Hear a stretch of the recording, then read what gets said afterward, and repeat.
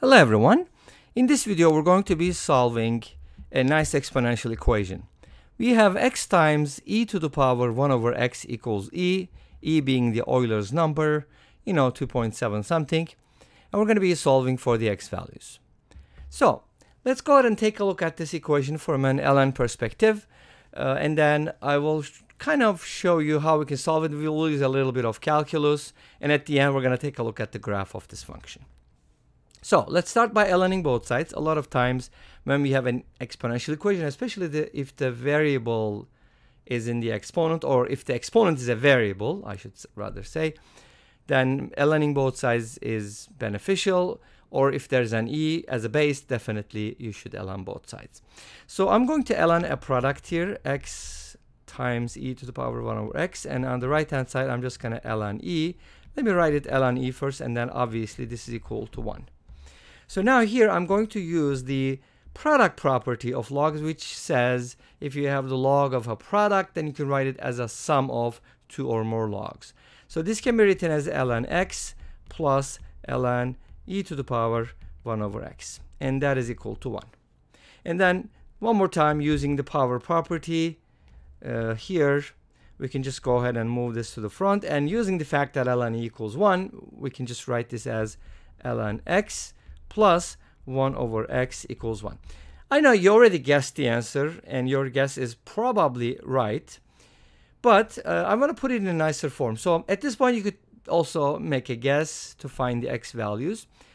I'd like to separate the 1 over x and 1 and ln x. So I kind of want to put it in two different forms. Actually, let's do the following. How about making a common denominator?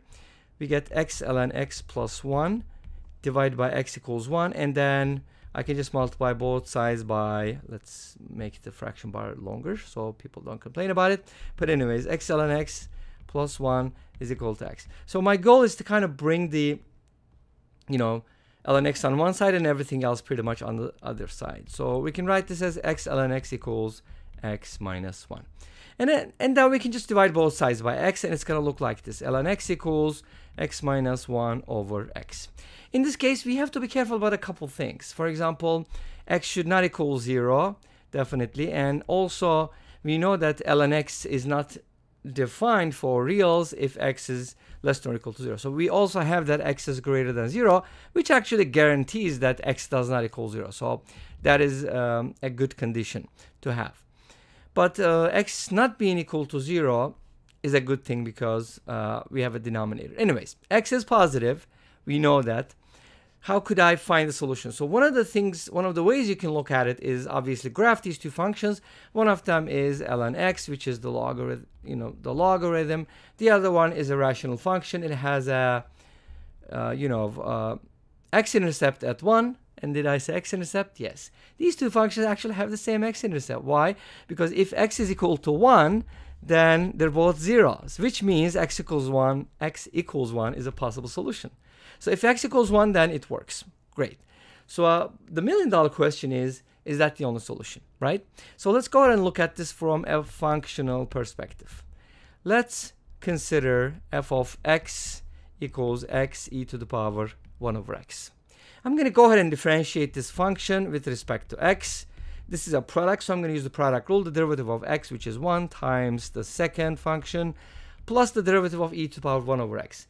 To differentiate e to the power u, you use the chain rule, which is e to the power u multiplied by the derivative of what we call the inside, the derivative of the inside, which is u prime.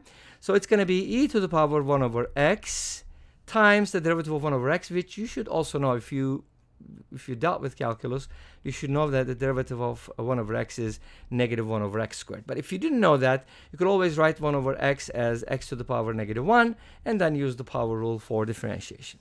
All right, great. So let's go ahead and set the derivative equal to 0 and see if we can simplify this a little bit.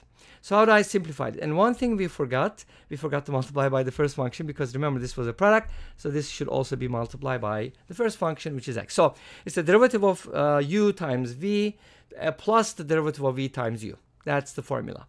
Okay, so now if you simplify this, x obviously is positive, it's not 0, so we can do this, cross out the x's, And then we get the following. F prime of x is equal to e to the power 1 over x minus e to the power 1 over x divided by x. This is kind of nice because we can kind of make a common denominator and take out e to the power 1 over x, and then we should be getting x minus 1 over x equals 0. So this is interesting because when we set the derivative equal to 0, e to the power 1 over x obviously cannot equal 0 because e is a positive number, it's a positive base, so the result can never be 0 unless 1 over x approaches negative infinity, which x needs to be approaching 0 from the left. But that's another story. Anyways, so we want x minus 1 over x to be 0 in order for the derivative to be 0. And from here we get x equals 1. But that's kind of interesting because that is the critical point, but at the same time it is the solution. So how is that possible, right? So here's the idea. We're going to make a table. I know some folks don't like the idea of table, but I really like the table, so I hope you don't mind. Tables are cool because it kind of shows you a graphical, sort of like quote unquote, representation of the situation, which is kind of nice. You can also use the second derivative, but come on, who wants to differentiate this one more time, right? It's kind of painful. Anyways, this is f prime and this is f.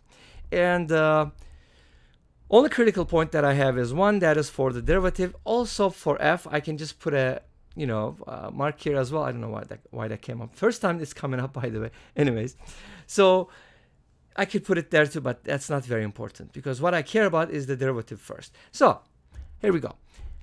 Now we want to know whether the derivative is going to be positive to the right of 1 or negative to the right of 1 because it's going to change sign. How can I tell? Well, just think about the derivative. It's f prime is e to the power 1 over x, which is always positive, times x minus 1 over x. So if x is greater than 1, obviously it's going to be positive. So you're going to be like a positive quantity. And you can always test it like with something like 2, right? You can use a test value. If x is 2, you're going to get a positive quotient. E to the power 1 over x is always positive. Therefore, our function, the derivative of our function is positive if x is greater than 1. Otherwise, it's negative. This is significant because if the first derivative is negative on an interval, it means the function is decreasing. Otherwise, it is increasing. This tells us that f has a minimum, because that's what we get, minimum at x equals 1.